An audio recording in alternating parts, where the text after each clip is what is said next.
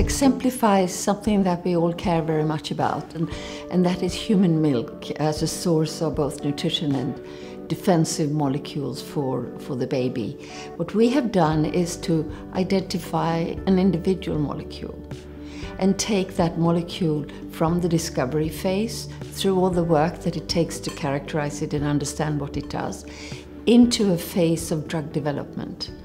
And to us, if we were successful in proving that a molecule from human milk would actually be able to be used, not only for the benefit of the baby, but also to treat patients with different illnesses, that would in a way be the ultimate proof of the power of human milk. Not that it needs to be proven. Every baby benefits from the contents of human milk, and that's really where our work started. We were looking for natural antibiotics. So trying to prevent bacteria that cause pneumonia, from sticking to lung tissue. And in doing that, we tried different components of blood and tears and milk and so on. And suddenly, when we used a certain fraction of human milk, the cells in the test tube died. And these were cancer cells, for practical reasons, not deliberately. And so we had a serendipitous observation showing that a molecule in human milk was killing cancer cells. And that's when the hunt started, the hunt for the molecule and the hunt for why the tumor cells are dying. It turned out that there was a high degree of selectivity. So tumor cells were dying more than normal cells. And we tested a large variety of tumor cells from different tissues and individuals and so on. And the carcinoma cells all died with similar characteristics. When we tested healthy differentiated cells, mature cells from tissues, they were not dying, and embryonal cells were in between. So suggesting that this component from milk is somehow identifying a characteristic in tumor cells, that of course is very interesting to understand and to benefit from. Because what do we want to do in cancer? We want to kill the cancer cells. And we want to avoid killing the healthy cells.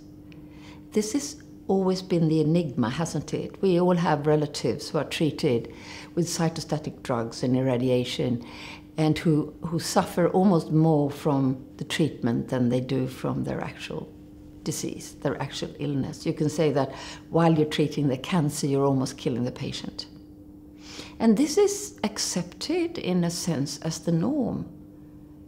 I don't know why we and all the patients do accept this, why there is not a big demand for cancer therapies with less side effects. There are some emerging advances from different groups in the world in this field. And HAMLET is an example of a molecule that can kill tumor cells without being overtly toxic. So one of the things that we have been doing is to really test this concept of killing tumor cells and not being toxic for healthy tissue in a variety of cancer models, in animals and in patients. So the animal models that we have used are brain tumors, which of course are highly malignant and difficult to treat today. And in the brain tumors, if you pump HAMLET into the brain, you can see that the tumor development is markedly reduced, significantly reduced. We've also tested colon cancer models, which in mice are quite good because the mice resemble humans in that they have the same mutations as the human patients do. And so a mouse model can tell us something relevant about the human disease. And if we feed animals with these mutations with HAMLET through the mouth over a 10-day period, we can reduce tumor development by 60%. We can also prevent, in this model, in babies, almost like breastfeeding, if we add HAMLET after they are weaned, after the pups stop breastfeeding their mothers, and keep HAMLET coming in for 10 weeks, we can also reduce the development of cancer in these mice by about 60%. And the third animal model that we've used is bladder cancer. There is a routine in patients with bladder cancer that you inject the drugs into the bladder directly. And there are some successful therapies that are used that way. So we thought, why can't we just inject HAMLET into the bladder and see if it works? And we can really limit the progression of the tumor in mice. We've also performed 2 human studies. One of them is actually bladder cancer.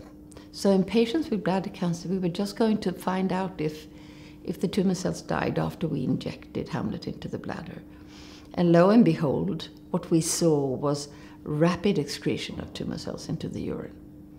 And those tumor cells had signs of dying, and the mechanism of death was apoptosis, which is a beneficial mechanism.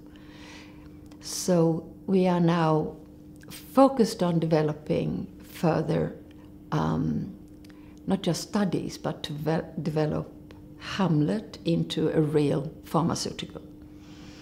And this is work that is quite advanced for a small academic unit like ours. We've had commercial support and we have had very good consultants doing this.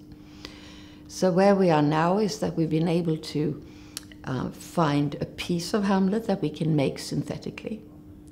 And we've made large quantities with the help of a factory in Strasbourg, and we have GMP certificates that this is a real drug quality product. We have also been able to take it and develop it all the way into little bottles for individual patients, and they're sitting in the freezer ready to go. In the meantime, we've also had wonderful help to do real toxicity testing, you know, in a factory that does nothing but this, where different animals were exposed to HAMLET, and we got very good news from this professional group saying that they found no evidence of toxicity in healthy animals. We've also been able to obtain ethical permission and are very close to starting the actual clinical trial with the second generation pharma grade version of HAMLET. And this will be in patients with bladder cancer. So lots of excitement, lots of work. And we're, of course, hoping for all the patients out there that this will be successful, but we have to wait and see. Well, one important question here is how this kind of process actually happens. Because it's unusual to take a scientific finding from an academic lab all the way into clinical trials. And I would really like to emphasize that this has only been made possible by the composition of the team. There's been a number of people working with the HAMLET project throughout the years, and they've all contributed with passion and competence and with their time to the development of the project.